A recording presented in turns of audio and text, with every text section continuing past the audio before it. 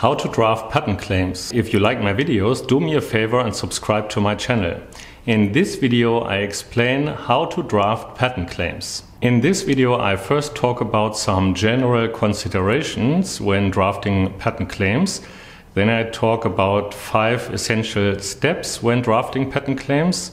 After that I talk about 12 common mistakes when drafting patent claims. And in the end I give you my favorite strategy how to draft patent claims. First, some general considerations. How can you prove if a patent claim is infringed? Always have infringement in mind when drafting patent claims.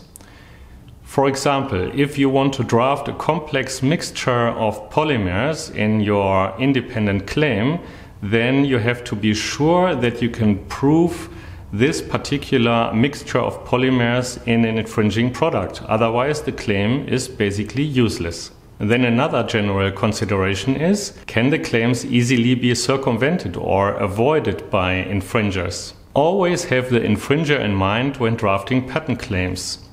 What would you tell the infringer how to get around the patent claim that you are just about to draft? Now for the 5 basic steps how to draft patent claims. What is the invention? What are all the pieces and parts of the invention? What are all the details of the invention? Are there multiple versions of the invention? First, you really need to understand the invention in great detail and understand how the invention works from the very start to the very finished product. Try to identify as many variations of the invention, even if the inventor didn't tell you or give you a hint or clue about the different variations of the invention. Then the second step, search for prior art. Do a really good, clever search for prior art and try to identify as many differences of your invention to the solutions that are given in each of these documents. Then there is the 2-part form of the claims, which I recommend. There is the preamble. The preamble is the most generic form of your invention. For example, a car, or a hairdryer, or a composition, or any generic form that best describes your invention. And then there is the body. Try to identify one feature that differentiates your invention from all the found relevant documents. Or at least try to find a combination of features as broad as possible that distinguishes your invention from the relevant documents that you found. And this feature goes into the body. For example, a car, characterized in that, and then the body, it comprises wheels made of diamond. Of course, I think a useless invention, but nevertheless, the distinguishing feature would be the wheels made of diamond. Then a 4th step. Make sure that all features in the claims are connected, physically or logically. If the elements or features in your claims are not physically or logically connected, the examiner might object to your set of claims for not disclosing one uniform invention and raise an objection with a lack of unity. So you might have to elect a certain set of claims to further prosecute that set of claims, and you would be forced to file a divisional application for the other inventions. Then the 5th step. Did you make use of all different types of claims? Do you have a product claim? Do you have a process claim? Do you have a use claim? For example, you can claim a certain product, then the process for the manufacture of that product, and then the use of that product in a certain application. Now let's go to the 12 most common mistakes in my view. Sometimes I see claims made of more than one sentence. Do not have more than one sentence in any claim. Otherwise it will be objected as unclear and it will be difficult to enforce. Then there is the misuse of the word and.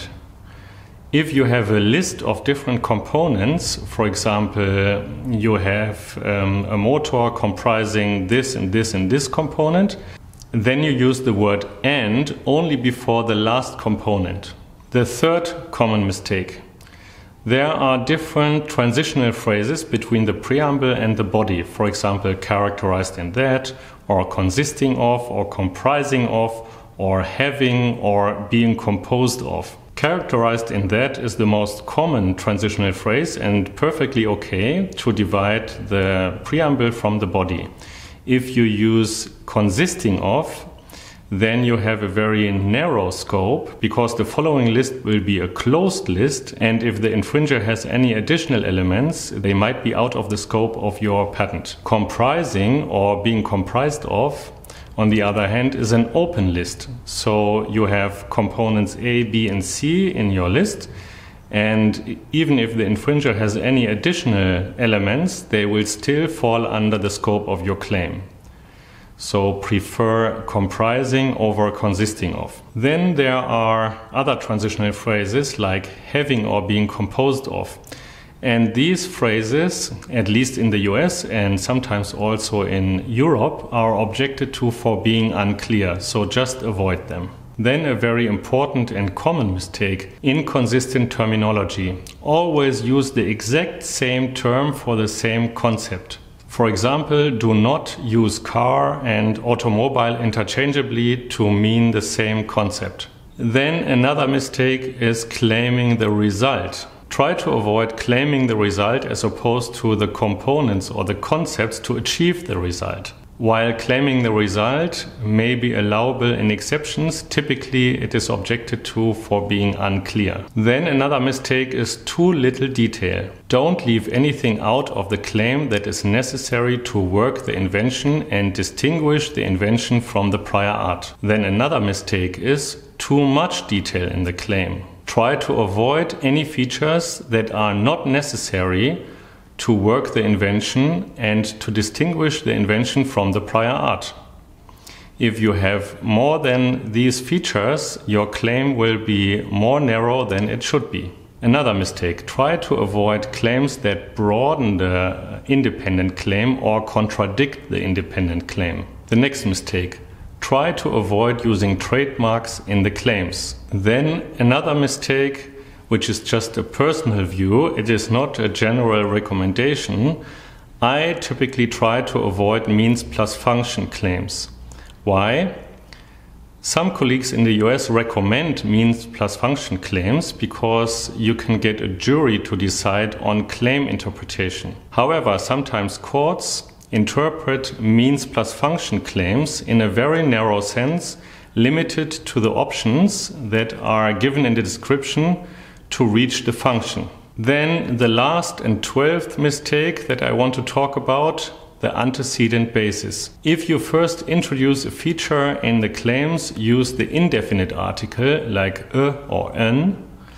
And if you refer to the same concept, the same feature later on in the set of claims on the same claim, use the definite article the. Now for my personal strategy how to get a good set of claims. First, do a very good search for prior art. For each of these documents, try to identify as many differences to your invention as possible and also try to identify the advantage that is connected with each of these differences. Then try to identify the broadest feature that you can find that differentiates your invention from all of the relevant documents that you found and use that feature in the body of the claim. I have some valuable resources and links in the show notes for drafting claims. I hope I was able to explain how to draft claims. If you are new to my channel and want to keep updated about patents, trademarks and designs, subscribe to my channel. If you liked my videos, hit like. I am answering questions in the comments below this video, and most importantly, protect your intellectual property and go make it count.